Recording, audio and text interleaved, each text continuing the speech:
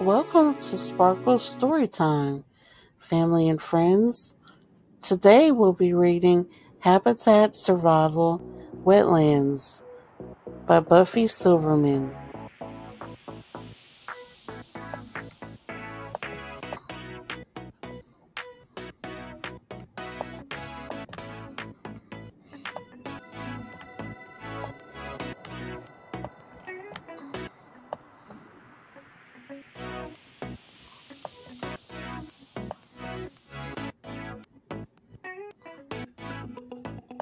Wetlands.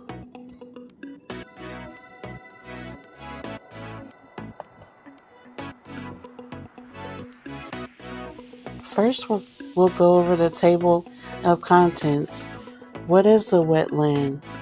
Life in a marsh, in a swamp, on a bog, at the ocean's edge, amazing mangroves, mangrove animals, freshwater wetland food webs, saltwater wetland food webs, wetlands in trouble, disappearing bogs and fens, protecting marshes and swamps, protecting coastal wetlands.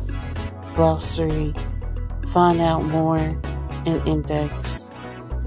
We'll begin with, what is a wetland?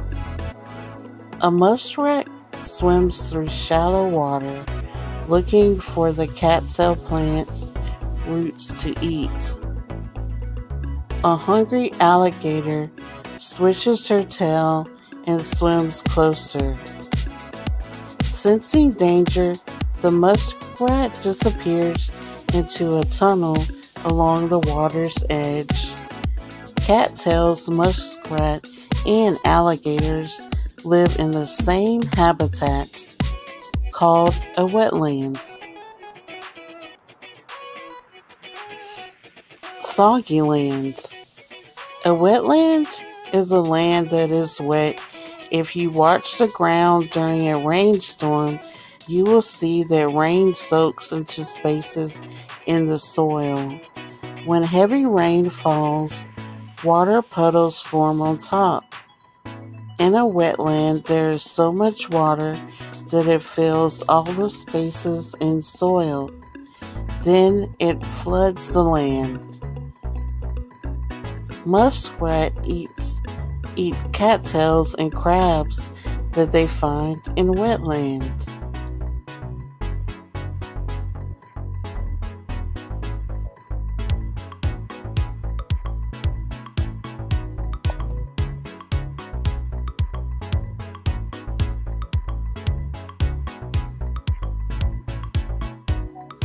A flock of snowy egrets feed at a coastal wetland. Wetlands form in places where land and water meet, such as the edges of rivers, lakes, and the ocean. Some wetlands have fresh water, while others are salty. Some wetlands are always underwater, while others are wet only during certain seasons. There are wetlands all over the world, except in Antarctica. Did you know that? There are wetlands all over the world, except in Antarctica. Wetland homes. Wetlands are important habitats for many animals, including alligators, turtles, and snakes. Migrating birds rest in wetlands. Fish lay their eggs in calm waters. Marshes are a type of wetland. They form along the edges of lakes and rivers. Cattails and grasses grow in shallow marsh water. Pondweeds float in deeper water. Few trees grow in marshes.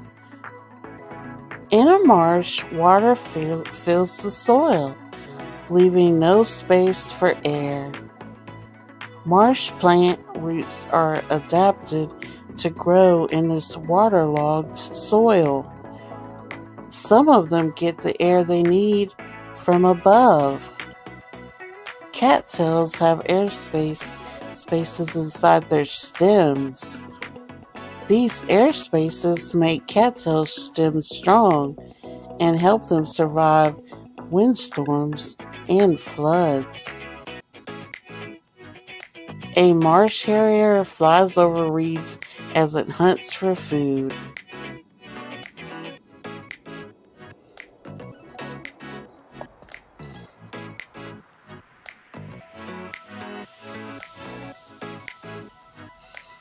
River of Grass. The Florida Everglades is one of the world's largest marshes. A shallow river flows slowly through huge sawgrass fields. Wading birds, sea turtles, crocodiles, and manatees live here. The Everglades is home to some animals and plants that are found nowhere else in the world. Land builders. The roots of marsh plants act like a net to trap dead leaves and stems. This detritus collects on plant roots. Detritus slowly rots and becomes part of the soil. The new plants can grow in this rich soil. Animals come to feed and lay their eggs on the plants and the detritus. In a swamp is a wetland where trees and shrubs grow. Swamps form where slow-moving rivers and lakes flood the land. Swamp trees need air in their roots. But when the swamp floods there are no air spaces in the mucky soils. So cypress trees get air through knees that stick up like snorkels from the roots. In the trees, some swamp plants live high above ground. Air plants, such as Spanish moss and ferns, grow on top of trees. Their roots collect rain and dew from the air. Many animals live in swamp. Fish, crayfish, tadpoles. Many animals live in a swamp, and insects swim in swamp water. Forest animals such as deer and bears wade through swamps to find food. Great blue herons build nests in swamp trees. River otters have webbed feet and long bodies that are suited to slipping through the water. These are turtles. Turtles warm their bodies in the sun.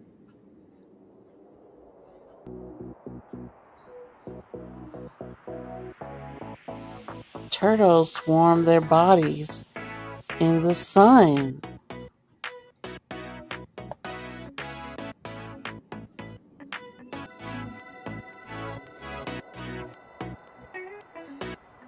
So here we have giant wetland. Brazil's Pantanal is the world's largest wetland.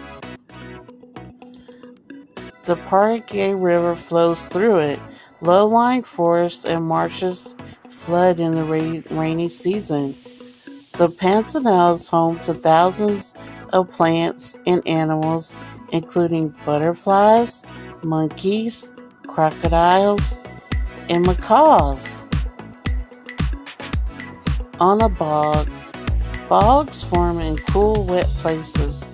Thick mats of squishy sphagnum moss grow over the brown water. In most habitats, bacteria break down dead plants and animals, but sphagnum moss holds a lot of water, leaving no space for air. Bacteria cannot fully break down dead matter in a waterlogged bog. When plants and animals die, In a bog, they pile up. The bottom of the pile turns to peat. Peat is soggy, dead matter. Bogs do not have the nutrients that plants need to survive. To survive, some bog plants trap and eat insects. Did you know that? Bogs do not have the nutrients that plants need to grow. To survive, some bog plants trap and eat insects. Flies fall into the leafy tubes of a pitcher plant and drown in rainwater that collects inside. Then the plant breaks down the insects. Insects drown in pitcher plants. Here are pitcher plants. These are pitcher plants. They eat insects. I'm sure there's a lot of flies for them to eat in a bog. Don't you think?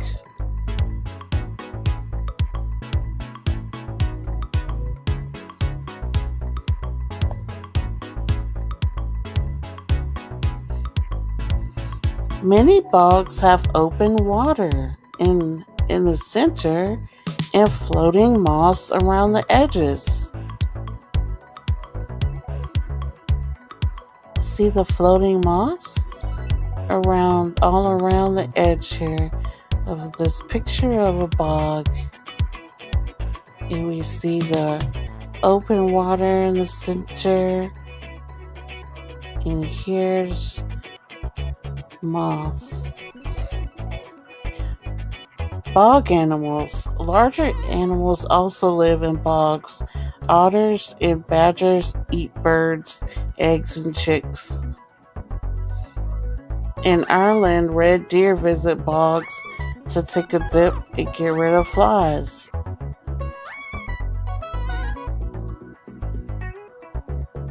Bogmen. Many dead people have been found in bogs because bodies do not rot there. One man found in a bog in Denmark died more than 2,000 years ago, but you can still see his hair, fingernails, and skin. At the ocean's edge, salt marshes form along coast where land and sea meets. Twice a day, ocean tides rise and fall. During high tide, water floods the marsh. When the tide goes out, there is dry land. The tides bring detritus or dead matter to marsh. Detritus in the soil form a mud flat where grasses grow. Grass roots trap even more detritus, giving more plants more space to grow. Wave stoppers. Strong waves can hit salt marshes during storms, but the waves lose power as they wash across marshes. That stops them from harming coastlines.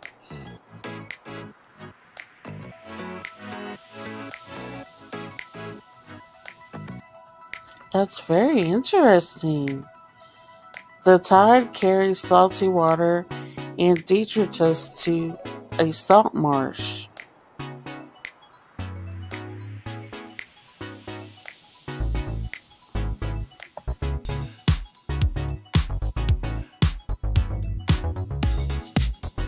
Crabs pick up mud with their claws.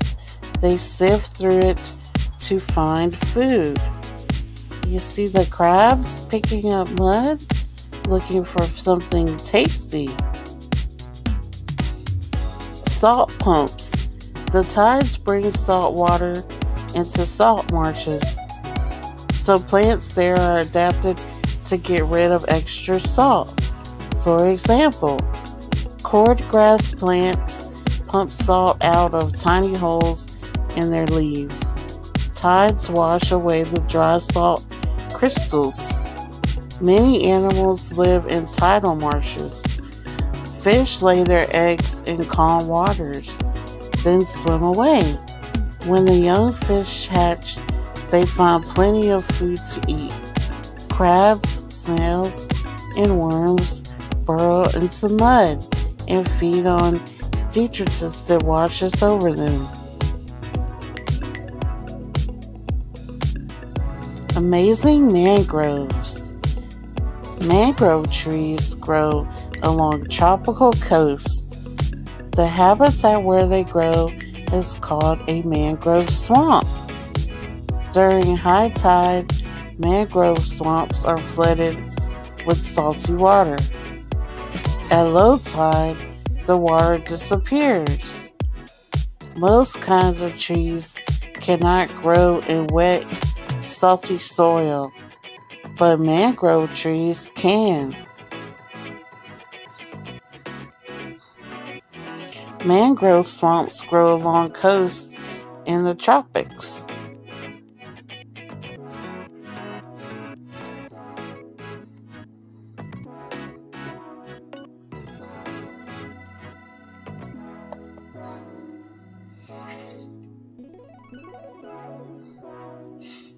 Salt barriers. Red mangrove roots filter water before they take it in. They keep salt out, but let water in. Black and white mangroves grow on higher ground. They take in salty water through their roots. Then they pump the salt out of their leaves. Floating seedlings. Red mangrove seeds start to grow while still attached to a tree. A long, thin seedling drops from the tree and floats in water. Its roots grow while it floats. The seedling can survive this way for a year. Finally, when it reaches a sunny, muddy spot, its roots grow down. Red mangroves look like they are walking on stilts. In fact, Native Americans called them walking trees. Their roots arch above water and some grow from branches. These spread out roots prop trees up in muddy waters. Red mangroves get air through roots above the water.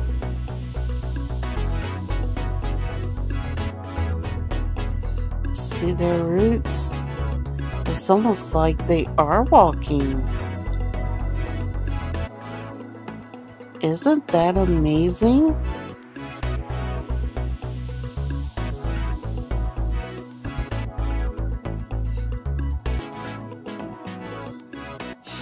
Mangrove animals.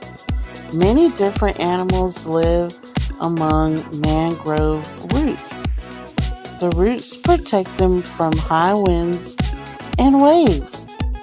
They also trap dead leaves brought by the tides. After bacteria and fungi break this detritus down, the fish, shrimp, and crabs eat it. Snails, barnacles, jellyfish, and sponges also find shelter in mangrove roots. Horseshoe crabs feed on many of these smaller animals. Saltwater crocodiles hunt water buffalo in African mangrove swamps. See the saltwater crocodile?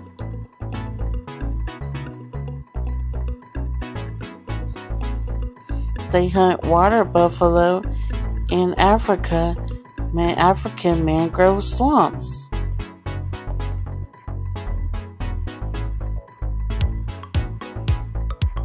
Mangrove swamps stop huge waves during a storm. This storm is taking place over coastal mangroves in Belize.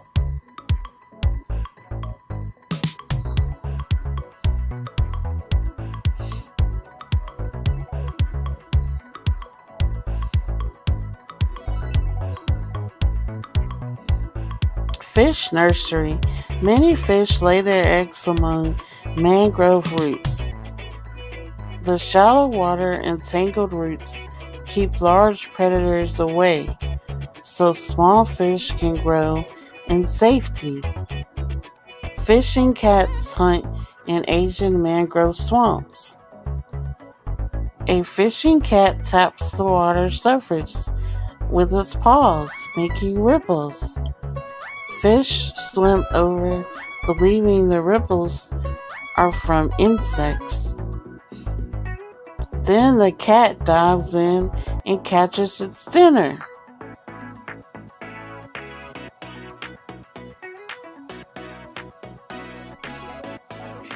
Tsunami stopper. Mangroves protect land from huge tidal waves called tsunamis. When a big wave hits mangrove roots, it slows it down. Most of the wave's energy is lost before it reaches land.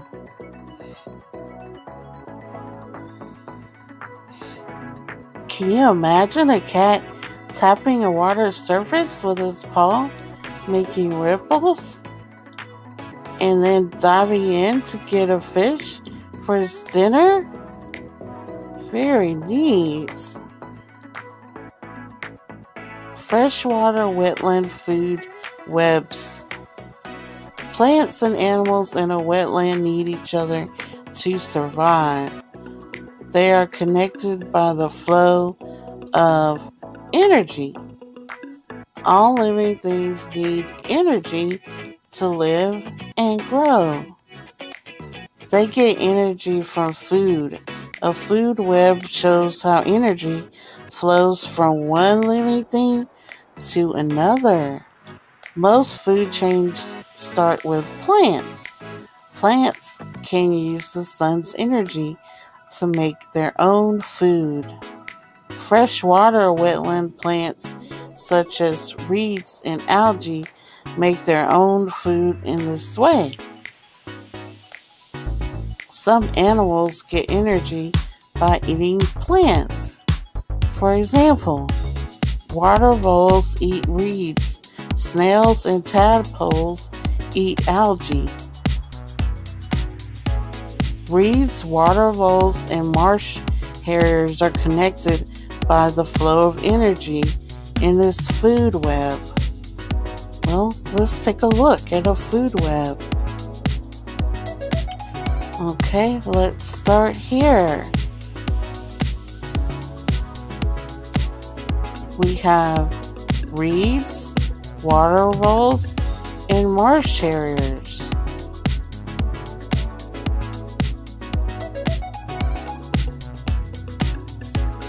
So we see here a water vole eats reeds, and then a harrier eats the vole.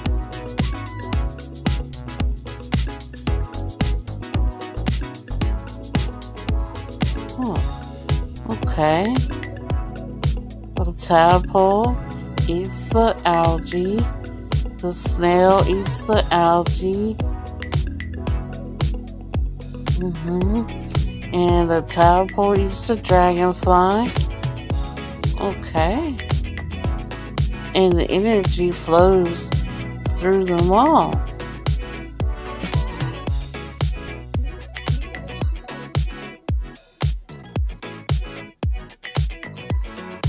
Snails and tadpoles eat the algae. See the algae? See the snail?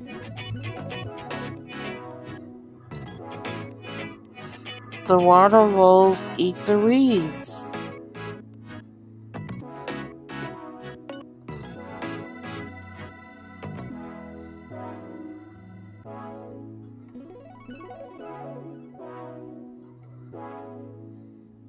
Very interesting.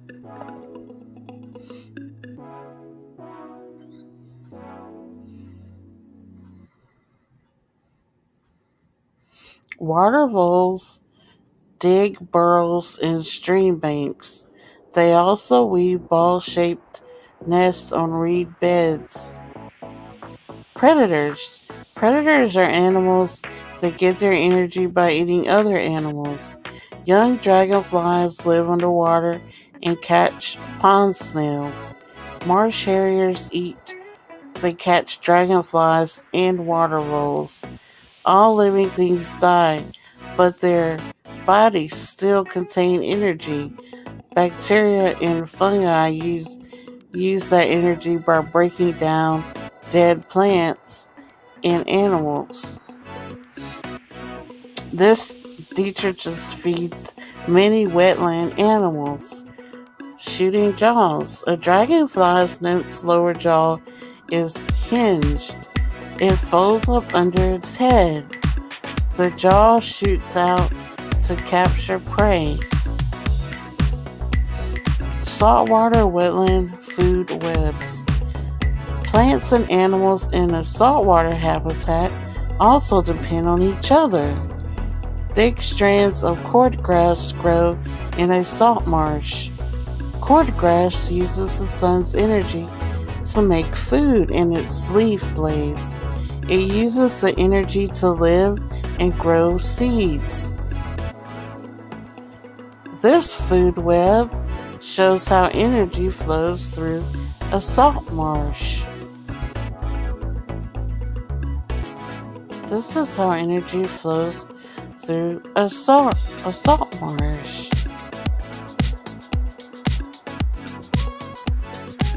The striped bass and the moocher eat the worm.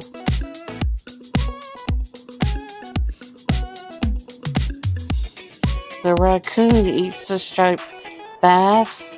The green heron eats the crab. And all of these animals, when they die, and the plants will actually turn into detritus. And so it just repeats itself, and the energy is used to live and grow plants and also to feed animals. Amazing.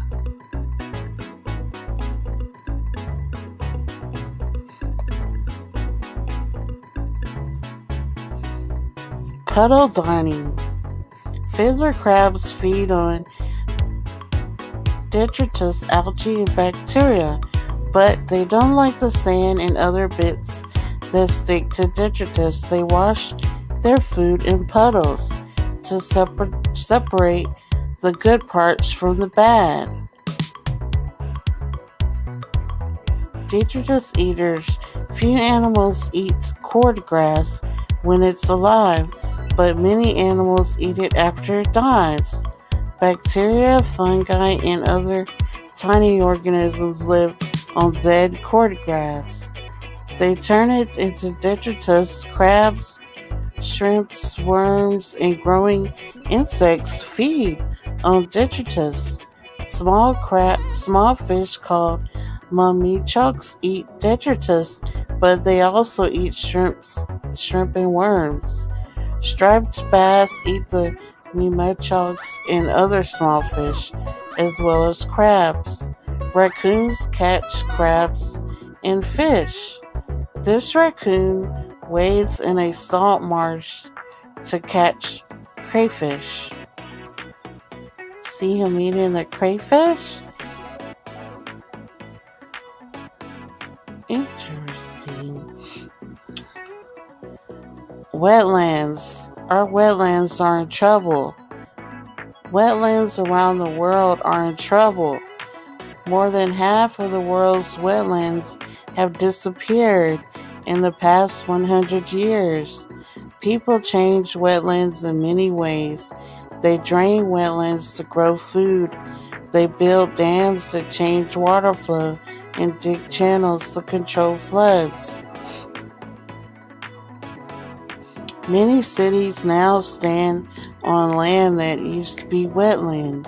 When water with chemicals from farms and factories reaches wetlands, It can harm plants and animals.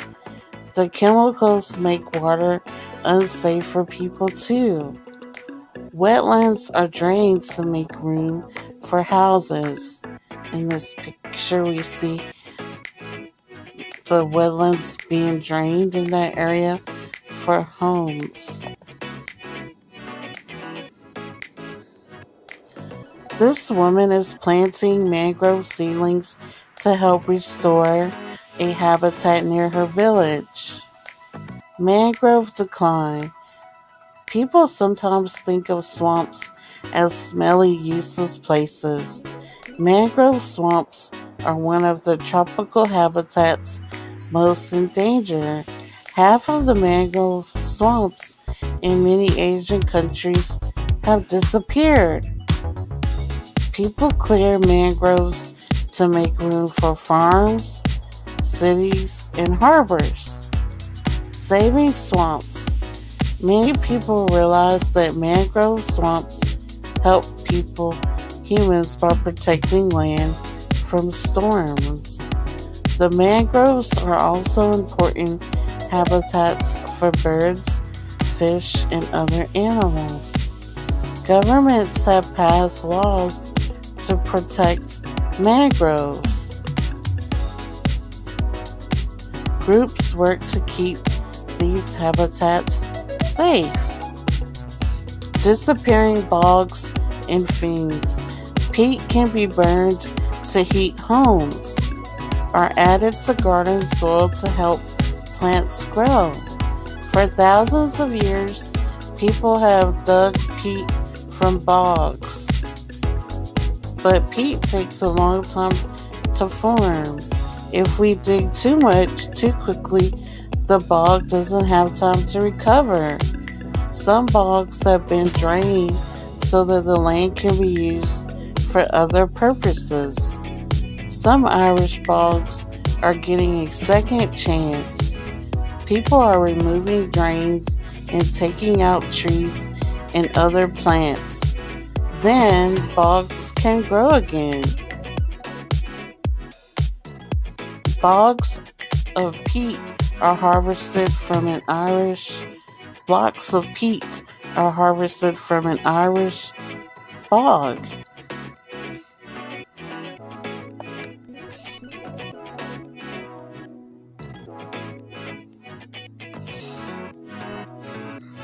The Great Fen. A fen is a low-lying wetland. Some English farmlands are being returned to fens. Many groups are working to restore a large fen. The planned fen will join 2 nature reserves. People plan to expand a small fen in England. Fens into farms. Fens once covered a large area of eastern England. The freshwater and salt marshes that made up fens also flooded, so only higher areas could be farmed. People fished and hunted in fens. Many years ago, people began draining the fens. Once the land no longer flooded, it could be farmed.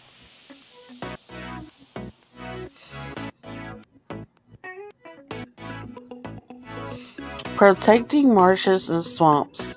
Around the world, people are concerned about wetlands. They know the animals need wetland habitats.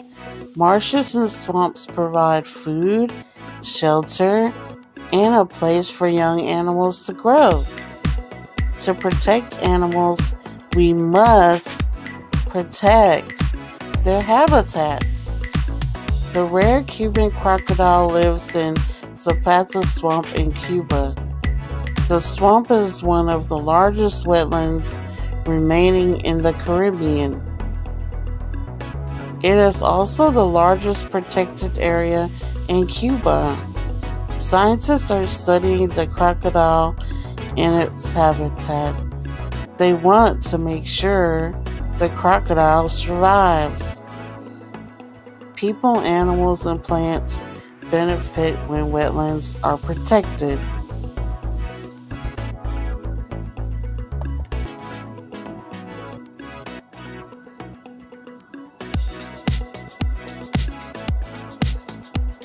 Gosh, guys, we're learning so much. We're learning a lot about the wetlands, monkeys, and more. Tanjung Puting National Park in Indonesia is home to rare plants and animals. The park protects peat, swamps, forests, mangrove forests, and other wetlands, and also protects many rare animals.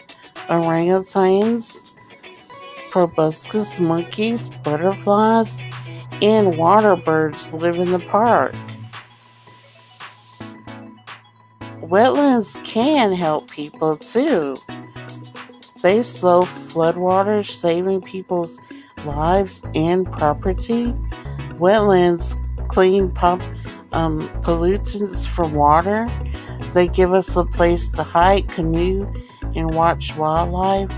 Governments in many countries pass laws to protect wetlands.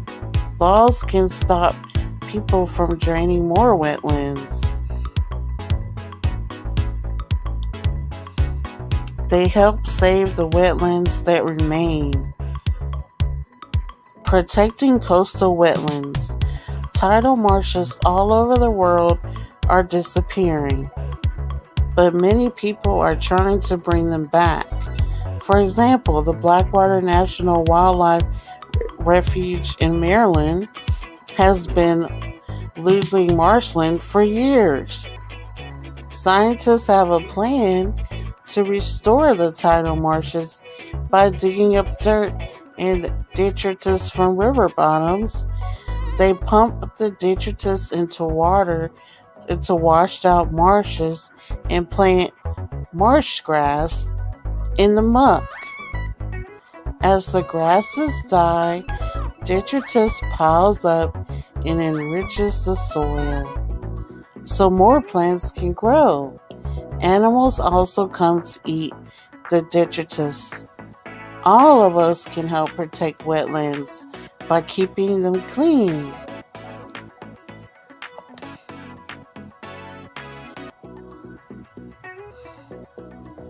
Scientists are not the only ones saving wetlands. Kids in Louisiana care for wetlands too.